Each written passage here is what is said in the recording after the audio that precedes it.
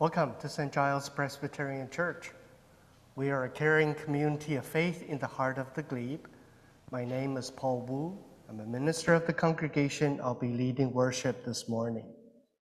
Our regular vocalist, Katie, is under the weather, so she's not here with us in person. She may be joining from Zoom. I don't know, but if she is, we make sure we need to sing louder. So if you want music today, you have to make it yourself. And I'm sure that we'll be okay. We are planning a Good Friday service jointly with Baitang Community Church. It is March 29th at 11 o'clock in the morning. So from 11 to 12, that's our Good Friday service. Friday, March 29th. Be sure to set apart that time and join our service. I'd like to acknowledge that the territory on which we gather and worship is the traditional and unceded territory of the Algonquin and Anishinaabe people. The Algonquin people has been living here since time immemorial, and we are honored we can gather and worship on this land. Please join me in the responsive call to worship. It's printed in the bulletin.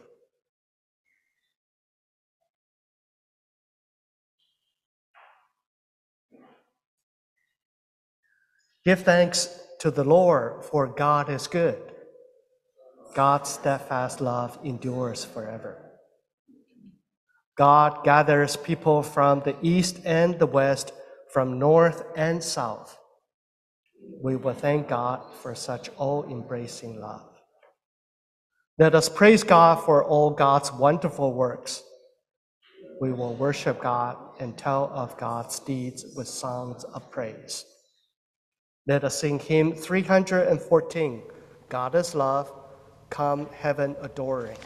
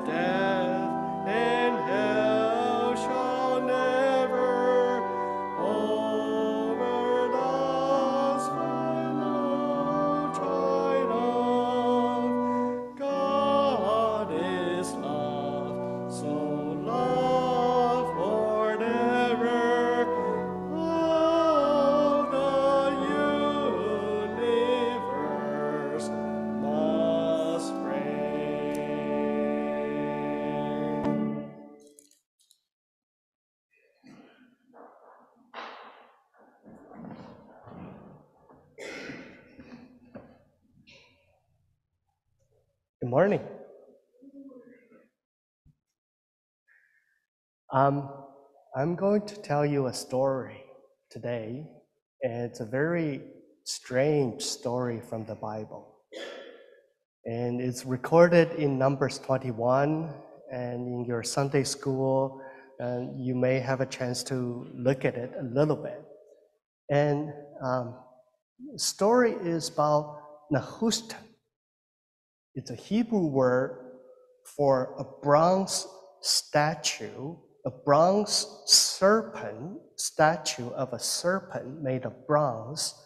It's put on top of a pole, and it was lifted up during the time it was made by Moses, and it was lifted up during that time of that 40 years of wandering in the desert. It's a very strange story because this statue of bronze serpent turned out to be a symbol of salvation for the Israelite. Now the Israelite, they were wandering in the wilderness and for 40 years, and they were number of stories, repeated story of their complaint. They complained about not having food, they complained about not having water, and in this time, as usual, they complained to Moses. And this time, they say, well, not only we don't have food and water, we're sick and tired of the food that you're providing with us. So the food that not Moses, God provided them was manna. And this manna was a gift from God from heaven. And it sustained the entire community for 40 years in the desert. But imagine that if you have to eat the same thing for 40 years. Don't think you'll be happy about that. So it's kind of understandable that the Israelite complain, and they have done it before and they're doing it again. But this time God got angry. So instead of providing something else like, fried chicken for them, God sent snakes. Snakes slither all around the community and was biting people left and right at random. And so everyone were afflicted. So the Israelite begged Moses and said, pray to God so that the snake would leave us. But Moses, under God's instruction, made this Nehushtan, this bronze pole, a bronze statue, a snake of a statue made of bronze lifted on the pole. And the instruction was that look up to the statue and you will live. So the Israelite did. They look up to the bronze snake, and the actual snakes that were biting them all left. And it was a very strange story. And this is the thing about the Bible, that this story, not only was it odd, but about what happened following. Because, see, God clearly instructed the Israelite not to make any statues, not to bow down to it, not to worship it. But the Israelite, they kept that pole, Nehushtan, they call it, and they kept it for 1,000 years. It was kept in the temple of the Lord, and it wasn't until King Hezekiah, in the time of Hezekiah, so that's 1,000 years afterwards, that finally that statue was taken apart, broken down. But it became something that a stumbling block to the community of the Israelite for 1,000 years. So it was a very, very odd story of why God did that. And the story that really, probably should have been forgotten. It's not the best day for the Israelites, certainly not the best day for God. But except for Jesus, who raised up the story. And later on in your Sunday school, your teacher is going to tell you about the context of why Jesus used it. But just remember that just as the pole, this bronze statue was raised, so will Jesus Christ be raised on the pole. And it's a kind of a foreshadowing what would happen to Jesus on the cross. So I won't tell you everything, otherwise your Sunday school teacher will have nothing else to say. But remember that that when we say that God sent Jesus to the world, just remember one thing: it is not to condemn us. Yes, we are all sinful, we all make mistakes, and we all fall short of the glory of God. But God sent Jesus to us not to condemn us, but to save us from our own mistake, our own sinfulness. So just keep that in mind in your Sunday school. Okay? Let us pray. Father God, I just want to praise you for even sometimes in stories we don't fully understand, in your action we don't fully comprehend, but we trust that it is by your love that you sent your Son to us. Teach us once again what it means to look up to Jesus. Teach us once again what it means to repent from our own sinfulness. In the name of Jesus, I pray. Amen.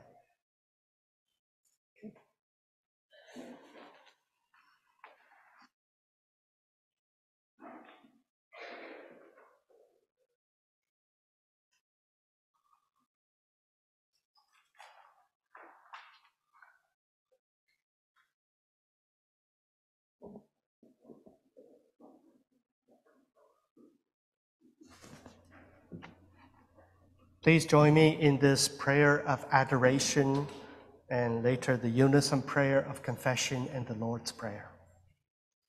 Let us pray. Gracious God, great and wonderful are your works.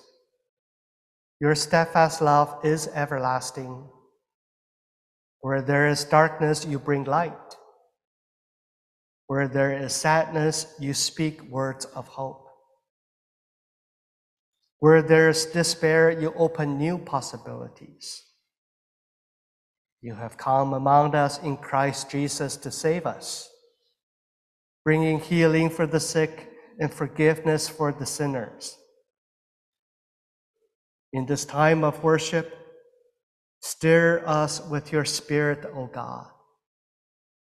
Awaken our joy and reverence in our songs and our silence, in our prayers and praises, for you are our God, here and everywhere, now and always. Prayer continues in this prayer of confession. Merciful God, we confess that we often take your acceptance of us for granted. We are careless in our relationships, focus on our own needs and desires.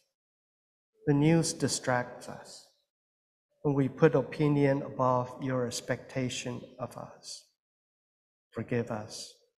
Renew our understanding of your purposes and our place within them, so we may serve you more faithfully day by day. Our prayer concludes with the Lord's Prayer. Our Father, who art in heaven, hallowed be thy name. Thy kingdom come, thy will be done on earth as it is in heaven. Give us this day our daily bread, and forgive us our debts as we forgive our debtors. Lead us not into temptation, but deliver us from evil.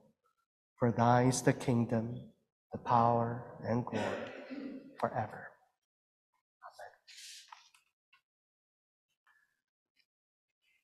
Friends in Christ, by grace we have been saved through faith. This is not our doing, but God's gift to us. Know that God forgives you and forgive one another. So may the peace of Christ be with you.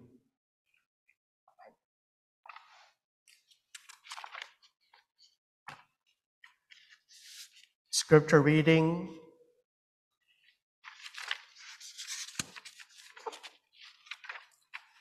from the first passage from Numbers chapter 21, and the context, as I explained, was in the midst of a complaint by the Israelite. Usual complaint, but unusual reaction from God, and offering a truly unique solution to their problem. The second reading is in John chapter 3, verse 14 to 21. And the context of that passage was the conversation between Jesus and Nicodemus, a well-known and well-respected rabbi. Nicodemus came to Jesus by night, and this passage covers the second part of the conversation. And Chrissie will lead us in these readings.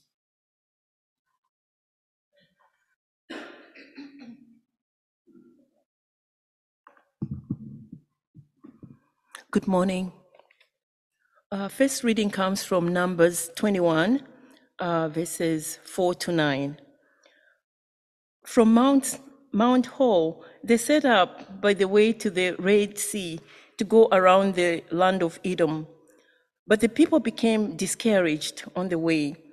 The people spoke against God and against Moses. "Why have you brought us out of Egypt to die in the wilderness? For there is no food and no water, and we detest this miserable food."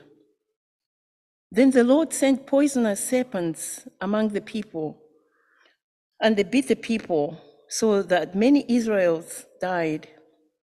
The people came to Moses and said, "We have sinned by speaking against the Lord and against you.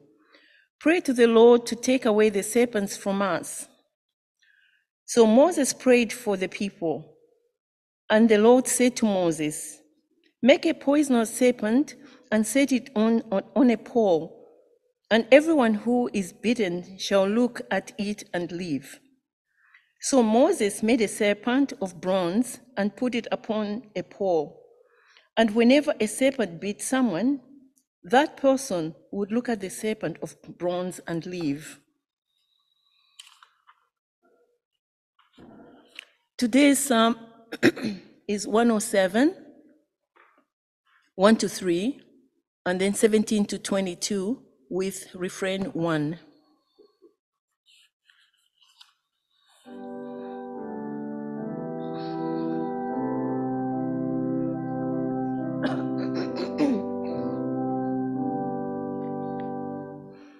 Wellspring source of life eternal, drench our dryness, make us whole.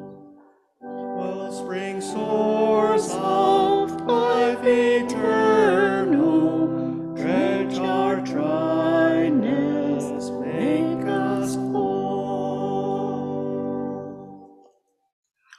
Oh, give thanks to the Lord, for he is good.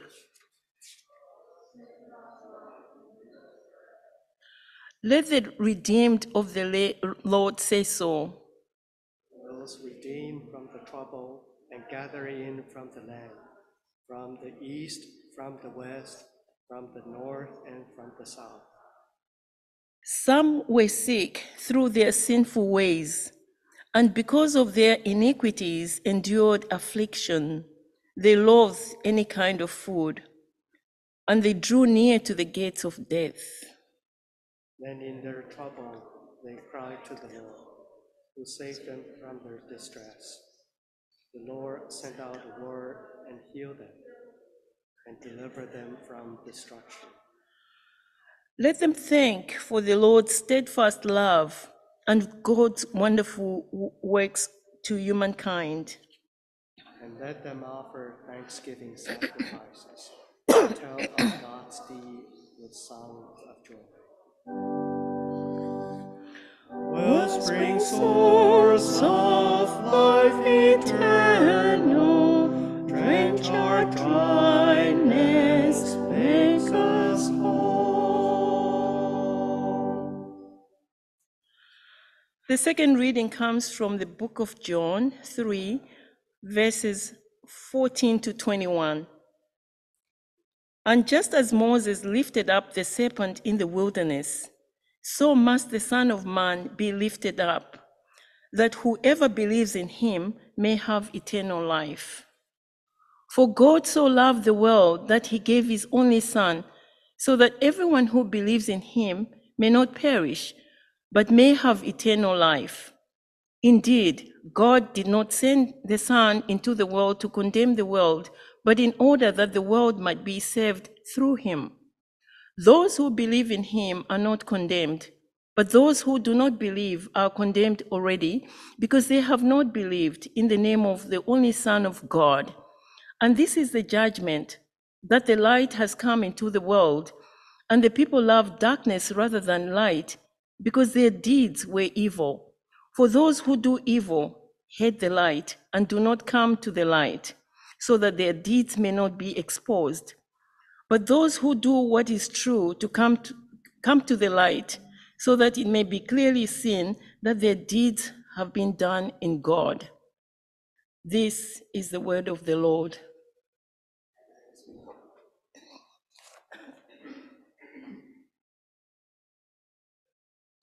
Let us now sing hymn 190, You Thirsty One.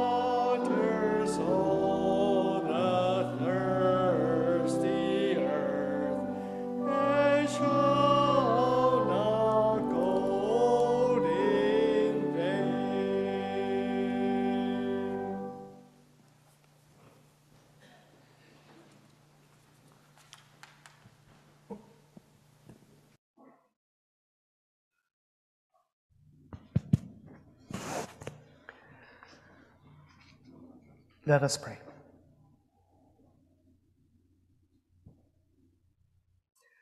May the words of my mouth and the meditation of our hearts be acceptable to you, O Lord, our rock and our Redeemer.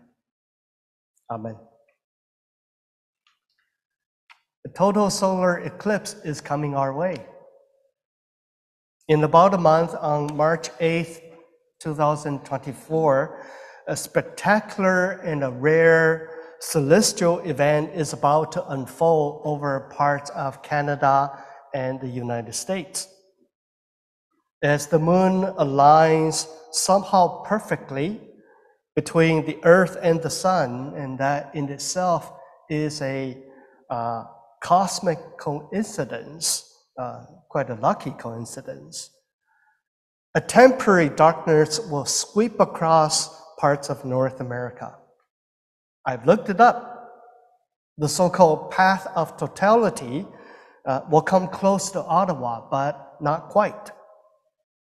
We'll get to see partial eclipse here in the nation's capital, but if you want to see and to experience that totality, where the moon covers perfectly the surface of the sun, you'll need to travel on April the 8th. Not too far though. You can go to Belleville in Ontario at 3:21 p.m. or to Montreal in Quebec at 3:26 p.m. Take your pick. I still recall the last time when a total solar eclipse swept across North America in 2017. Took my family, Daisy, Justin, and Neil, on a family trip, four of us packed in a small Mini Cooper and drove 17 hours nonstop down to Nashville, Tennessee, just to witness that experience of a lifetime. It was a rough yet memorable road trip. We had to leave immediately after a Sunday worship service because the total eclipse happens on Monday. I was sick and nursing a cold, so were my two boys. The car broke down near about an hour out of Montreal, and somehow we managed to get it to a garage. I think it was a Canadian Tire, I'm not so sure. Found out the problem was a burned fuse. We switched that out and resumed our journey. We tried to, on the way, to get our hands on specially designed UV blocking sunglasses, but to no avail. And because they were all sold out, we didn't prepare ahead of time.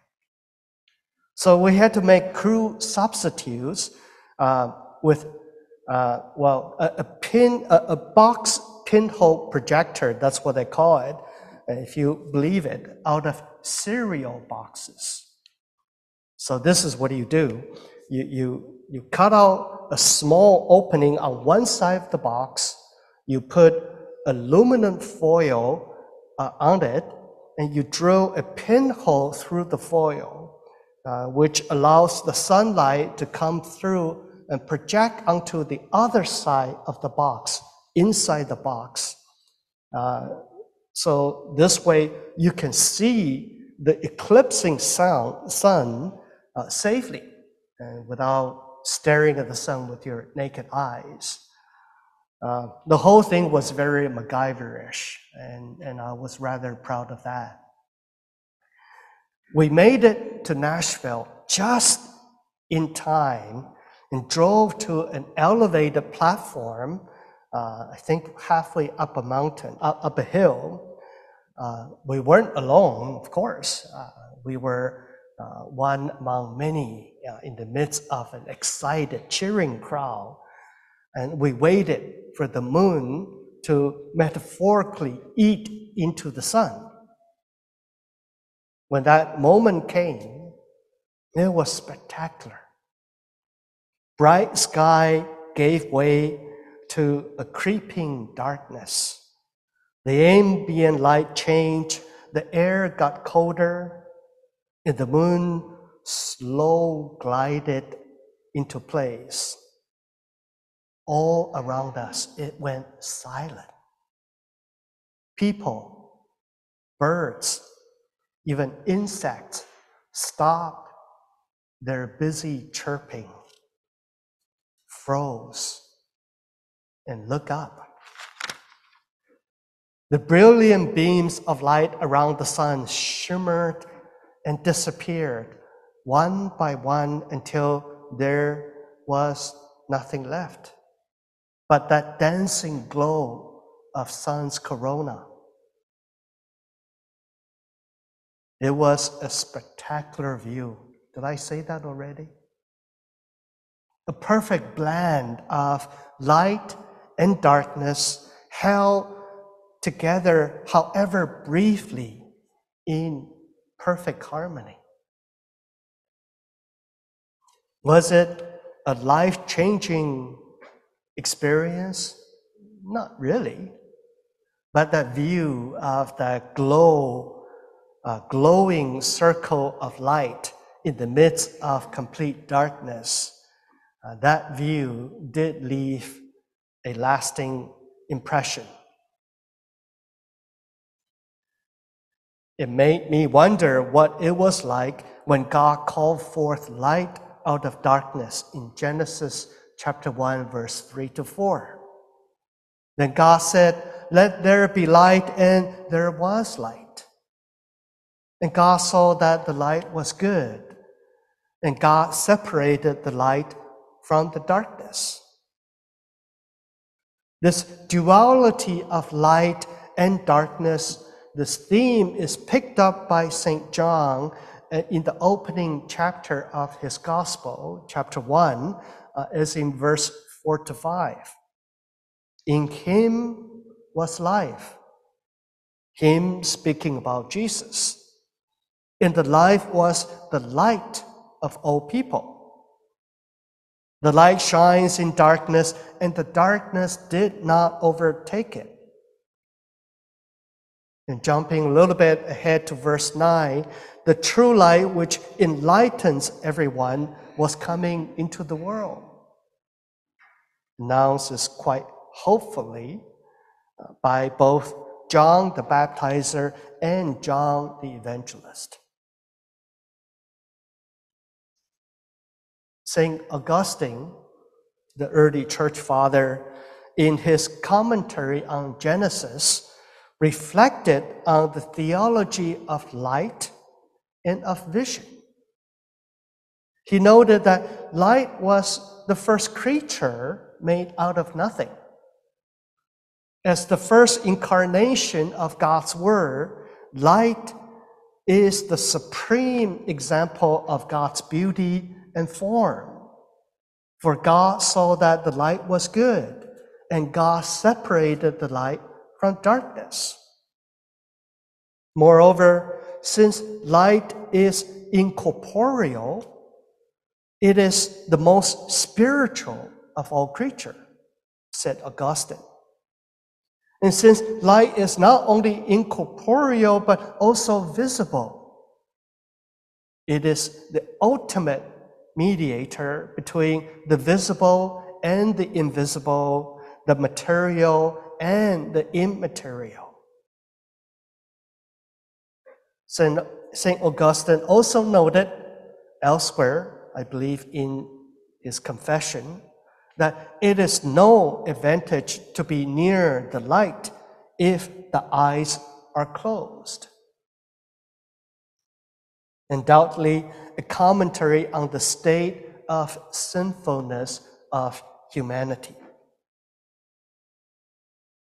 As John the Evangelist also noted in our scripture reading today, in John 3, chapter 3, verse 19, that the light has come into the world, and people love darkness rather than light because their deeds were evil. The tone and the content certainly was judgmental, and no escaping that. But it's worth noting this ultimate mediator whom Augustine speaks of is none other than Jesus Christ, the Son of God, who has come into the world as true light shining into a darkened world. Christ is a gift of God for us. For God so loved the world that he gave his only Son, so that everyone who believes in him may not perish, but have eternal life. John chapter 3, verse 16. It is one of the best known, best loved verse in the Bible, proclaiming God's extravagant love for the world, seen through that singular act of self-giving grace. Furthermore, John's Gospel assures us that God did not send the Son into the world to condemn the world, but in order that the world might be saved through him. The key here is faith, yet it needs and it seeks understanding. In the Reformed tradition, particularly of Calvinism, that's neatly summed up by this improbable acronym, TULIP, TULIP, stands for total depravity, unconditional election, limited atonement, irresistible grace, and the perseverance of the saint. By such understanding, human beings are utterly incapable of truly loving God and neighbors. For all have been corrupted by sin, original, personal, or systematic. We cannot overcome our own depravity, our incapacity, and our enslavement to sin, except and only through Christ. Only Christ can atone for our sin and bring about meaningful and lasting reconciliation between God and people, and between people and people. But since not all people are reconciled, living in God's grace of faith, hope, and love, it stands to reason that the atoning sacrifice of Christ must be limited to those whom God has chosen of God's elect. This is the gift of God being drawn into the circle of God's grace, and nothing can separate them from the love of God that is in Christ. That's Calvinism. However, within the Reformed tradition, there exists another understanding, the so-called Arminianism. It holds that God's gracious love for creation extends to all. All people can receive this gift of salvation. Nevertheless, individuals can and must choose to accept God's grace by faith, that is, believing Jesus Christ as Savior and believing in Christ's atoning death, his resurrection, and his glorification. Alternatively, individuals can also refuse to believe, refusing salvation through faithless neglect or active disobedience. in the sense that the opposite of faith is not unfaith, but disobedience and outright rebellion. That's Arminianism. Now, these descriptions are, of course, caricatures, failing to do justice to both John Calvin or Jacob Arminius.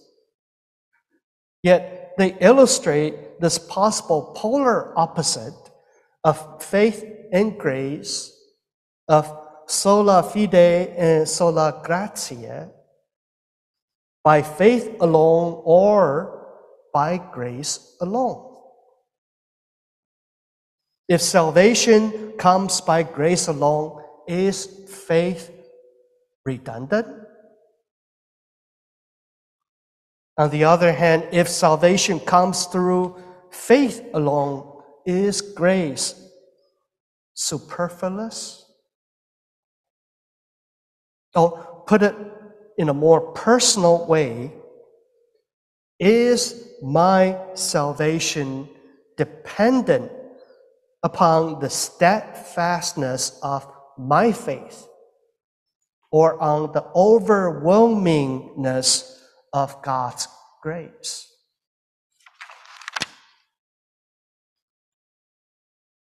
It's a hard theological question that scholars and theologians have been debating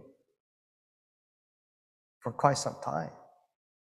In my humble opinion, it is neither and it is both. The relationship between grace and faith is a mystery. Not in the sense of it's too hard to explain, so I won't even try. But in the sense of the dynamic tension held between these two poles, neither giving into one another, neither making sense without the other. As author and theologian Joseph D. Small explains, mystery is not an excuse for a lack of understanding, but a journey into understanding that leads ever deeper into the fullness of comprehension and appreciation. With mystery, the more we know, the more we realize that there is more to be known. Faith and grace, light and darkness, to condemn and to save. It is worth reminding ourselves that central to this passage of John chapter 3 is in verse 16, more specifically, the first part of John 3:16. For God so loved the world. It was, after all, divine love that stirred God's heart at the cries of a group of slaves in Egypt. It was love that God bestowed upon that group of slaves, called them Israel, and bestowed upon them both the law and the promised land. It was love that God raised up prophets to declare to them of God's desire for compassion and for justice, of God's preferential care for widows, orphans, and sojourners. It was divine love that sent Jesus, the Son of God, to be incarnated in the world. It was love that Jesus taught us to love, not only those who look and think like us, but to love even our enemies.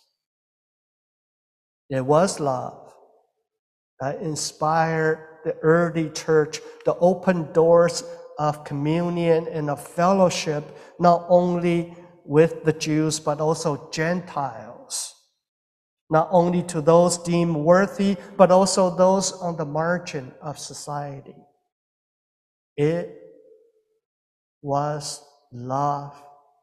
It is love that still compels the church, compels us to proclaim Christ, that the light of the world has come. The light that saves, not condemns. So embrace this light, not run away from it. You can stare at it if you like. It won't blind you. Rather, the light of the world will truly open your eyes. In the name of the Father, the Son, and the Holy Spirit. Amen.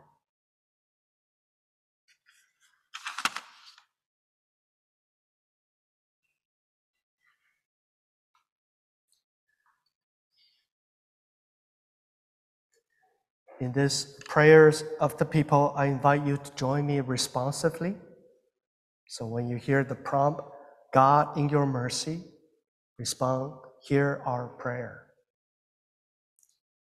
God in your mercy, let us pray.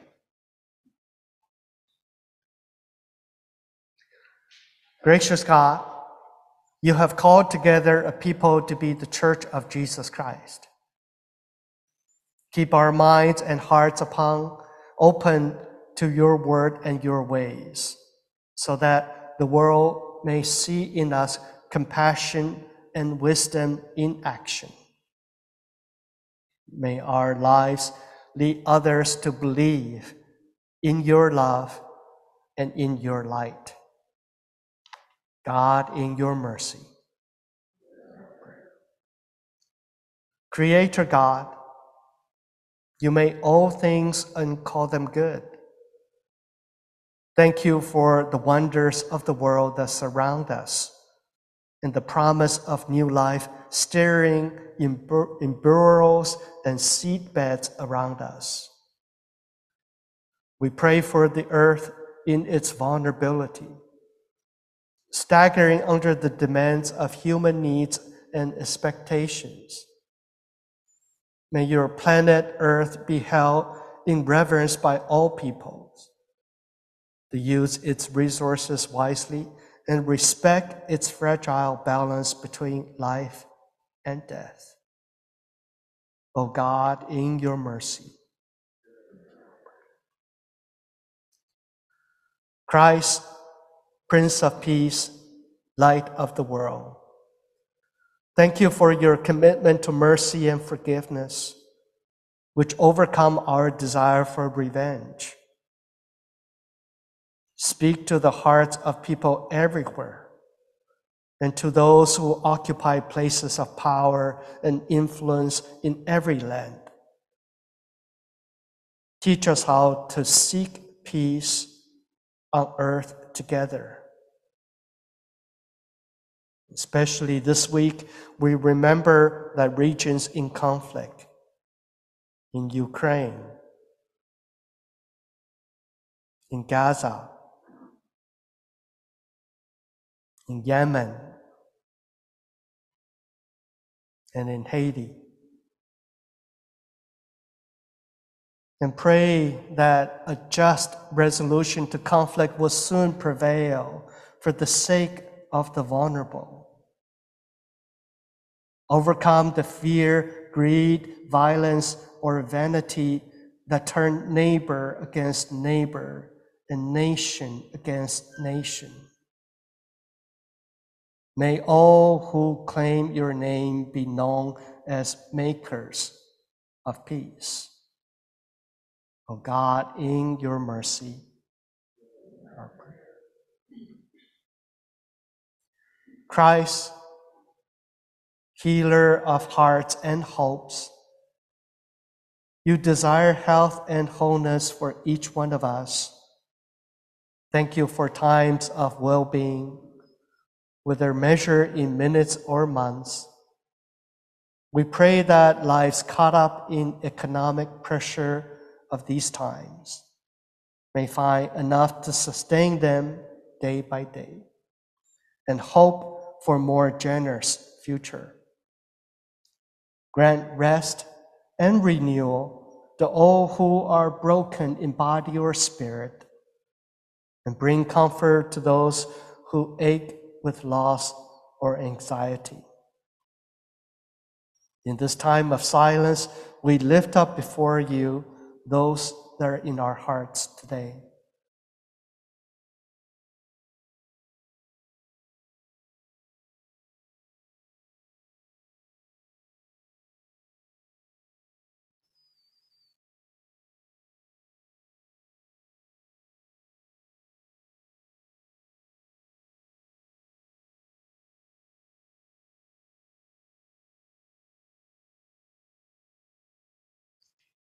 O God, in your mercy.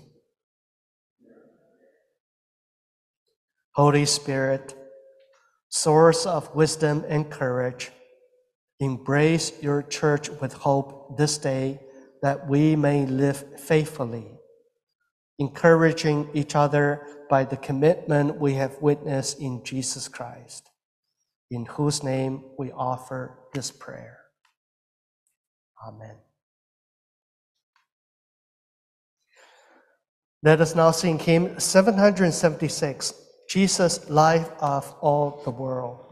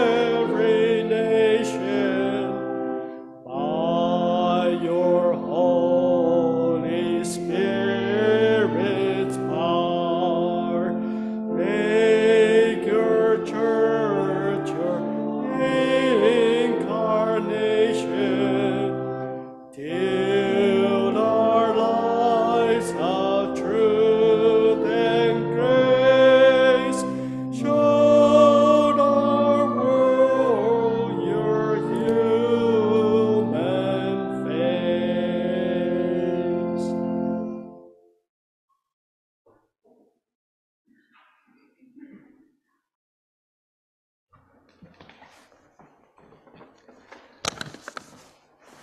Let us take this time to greet each other in the peace of Christ. And we'll do so by first recognizing those who are joining from teleconference.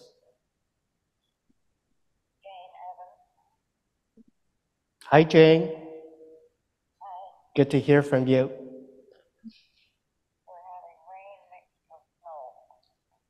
That's right. We're having lots of rain. Let me acknowledge those who are here, who are joining from Zoom. I see Bill. Hi, Bill. I see Jeff. Good morning. Peace of Christ be with everyone. Peace of Christ be with you. I see Dorothy and Kate. Hi, Paul. Good morning. Good morning to both of you. Let me acknowledge people, those who are here in person. I almost say Katie, but Heather, our music director, thank you.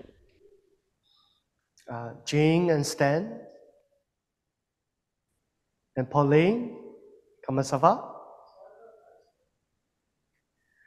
I see Miriam and Chrissie, our scripture reader today. Thank you. I see Nick and our duty elder, Laura. Those providing technical support, Stu and Rob. I see Don, Kay, Kathy. Good to see you.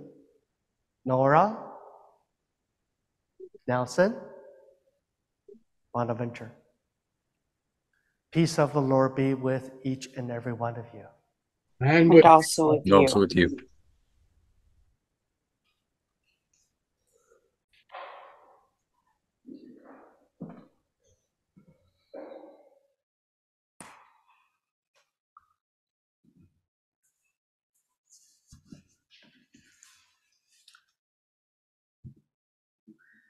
Hello.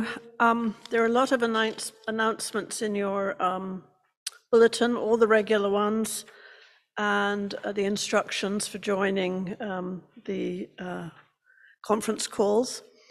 I'd like to mention the film event on March the 16th, which is the second announcement with any detail in your bulletins.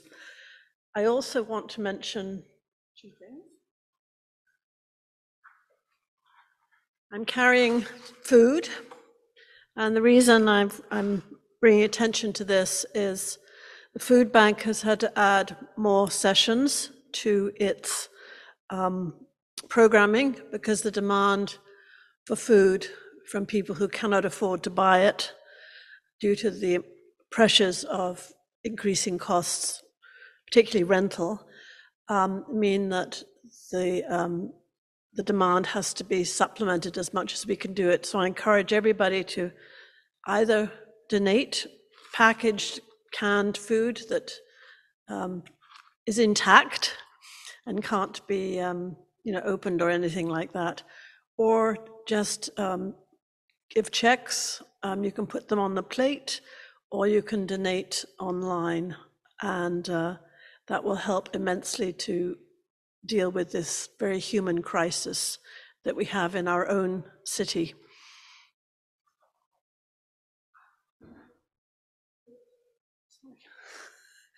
Lots of things to show. The second thing is that the next Sanctuary Art Exhibition is going to be made by you. And probably, if we're lucky, all the other congregations that meet here. And we're going to make a series of joyous crosses that will hang on the walls between the stained glass windows. They're extremely easy to make. Recycled wood, recycled gift cards, Christmas cards, thank you cards. My grandson made 8 crosses, and they are downstairs in the book nook, as are the chopped up bits of card, which I chopped up while driving to Montreal. I don't believe in wasting time.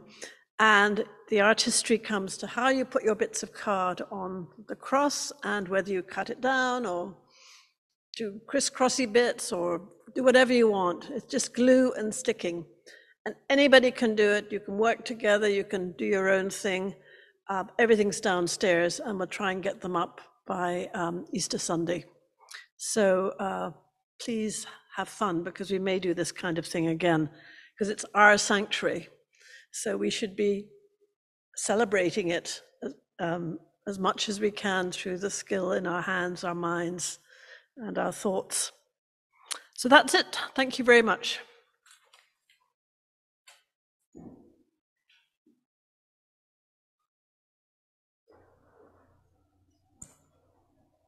Thank you, Laura, for that wonderful idea. She's going to make an artist out of all of us. So, and please don't think that it's only for the Sunday school. It's for all of you, and I expect you to be creative and just have fun with it.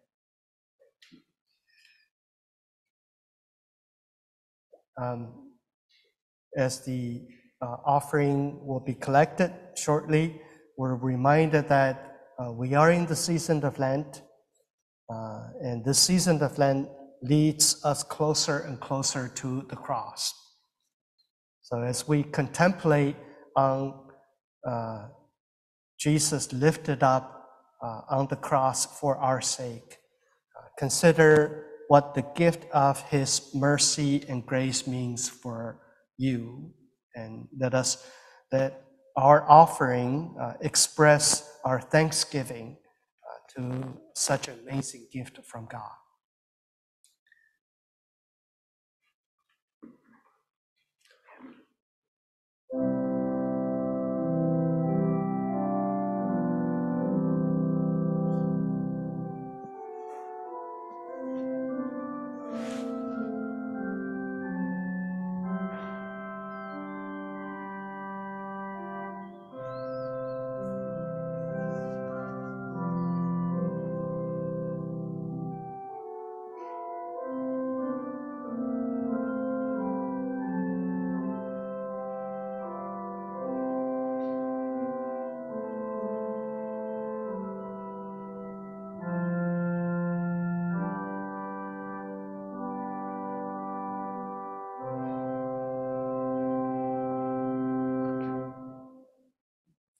Please rise and let us sing the doxology.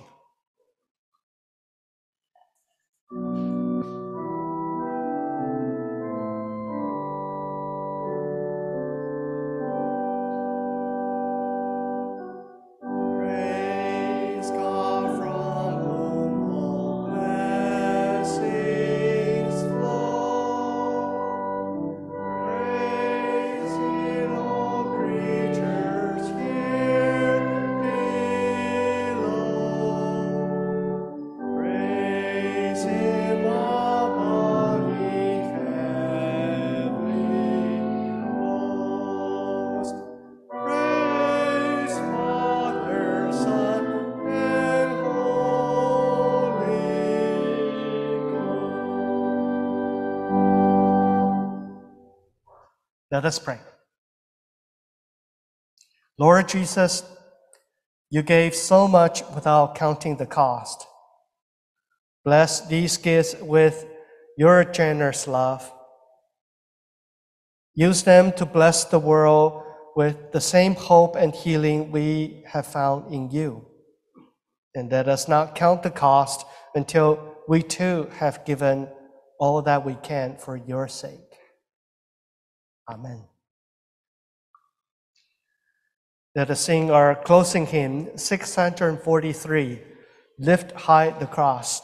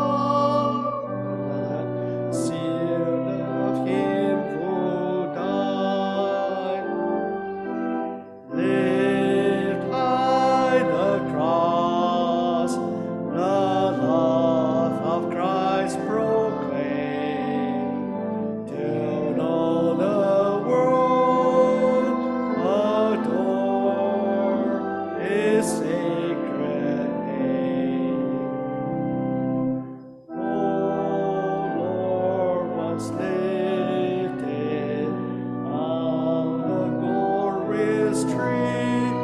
Your death has brought us life eternally. Lift high the cross, the love of Christ proclaim, to know the world adore His sacred name. So shall our song of triumph ever be. Praise to Thee, crucified for victory. Lift high the cross, the love of Christ proclaim, to know the world adore His sacred name.